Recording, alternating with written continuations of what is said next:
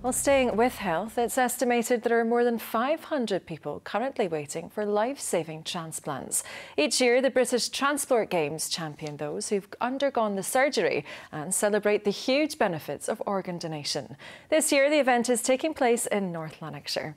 Our reporter Claire McNeil is there for us now. Claire, how's it going so far? Well, yes, as you can see, the British Transplant Games are well underway here at the Ravencraig Sports Centre in Motherwell. We've got athletics going on behind me here at the moment, but over the weekend there'll be a total of 23 events for people to come along and take part in. Organisers are expecting over 850 participants to come along, each one of whom have received an organ which has saved their lives, and I was speaking to two of them earlier. Prior to going on the transplant list, I had actually planned my own funeral. I knew that as the months were going by, certainly just before my transplant, I didn't have long left. I could feel that. Cystic fibrosis put a time limit on Lisa's life. She was in desperate need of a new set of lungs, which she waited 3.5 years for. Before my transplant, I was down to around 12% lung function, so I was very unable to do anything. I had to help make my dinner, go in the shower.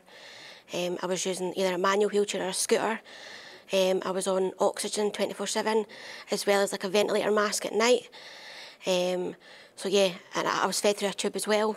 After her transplant, Lisa wanted something positive to work towards, and is one of over 850 athletes taking part in the 40th British Transplant Games in North Lanarkshire this weekend.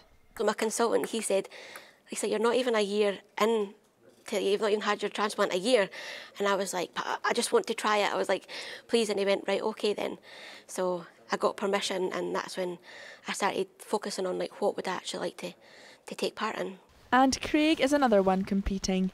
He lived for 10 years with kidney disease. He was on dialysis 3 times a week, and his kidney function went down to just 7%.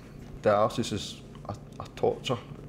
It's just a dire straight. You're on there constant 3-4 times a week for numerous amount of hours. It really controls your life, and a new donation, a new organ can really improve your life. 2 days before he was due to get married, he'd received the phone call that they'd found a match. And the day they'd spent months planning became life-changing for a different reason. My emotions were all over the place. It was like, did I take it, did I not take it? What's going to happen with the wedding? My emotions were everywhere. But once I got over the shock and it's thinking, there's only really one option you can take. You had to go for a kidney transplant. You can always get married in our time, whereas there's no guarantee you're going to go for the kidney again anytime soon. And with his new kidney, Craig walked down the aisle last Friday. I was at 2 celebrations in one. I was feeling much better. All my family kept saying how better I was looking, how much colour I've got. It was really special. All my family and my friends and my son, my daughter and my new wife.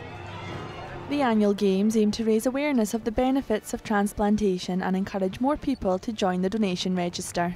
Because the transplant operation and journey can be quite hard, physically and mentally, I think it's good that you can meet other people who are on the same wavelength and who know exactly how you feel. Get to talk about your stories and your feelings about things, and maybe kind of put our heads together and try and do something for it, like we're doing for the Transplant Games. We're getting the message out there and trying to get the cause out there and try and get everybody, as much people as we can, to sign up for it. How could you begin to thank somebody for such a gift, for giving not only my life back, but my friends and family their life back? I would just love to tell them all the things that I'm appreciative for now and what is leading me to do. And I'm certainly not going to put them to waste, not for one day.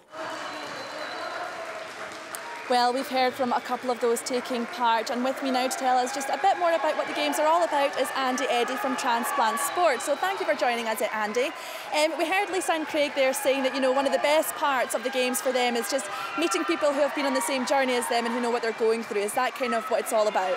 It is, absolutely. It's an amazing event where we've got over 700 athletes, both children and adults, coming together. The camaraderie is amazing, and we're all here really to celebrate the gift of life. Every single one of these athletes has had a life-saving transplant, and every single one of these athletes wouldn't be here but for that gift of life.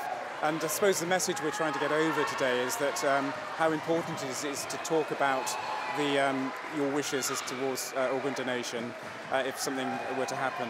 That's really the message we're trying to get across. We're also really here to thank our donors and our donor families. And I mean, this is its 40th year. You know, has it seen it change in those 40 years? Has it grown, perhaps? It has increased massively over the years, and year on year it gets bigger and bigger. Thanks to the living donors that have started to become more prevalent, our donor families, we've taken them to heart. The whole event gets bigger and better every single year, and thank you to North Lanarkshire and Scotland for really treating us so well and putting on such a fabulous games this year for us. Well, it sounds like a fantastic atmosphere, and best of luck for the rest of the weekend, Andy. Thank you very much. Thank you. Well, as we heard there, organ recipients do go through a huge amount of emotional and physical distress, both before and after transplant. And these games are just a way of, giving them something to work towards, letting them celebrate their new lease of life, and most of all, thanking their donors and showing their organs haven't been donated in vain. Claire, live at the Transplant Games, many thanks.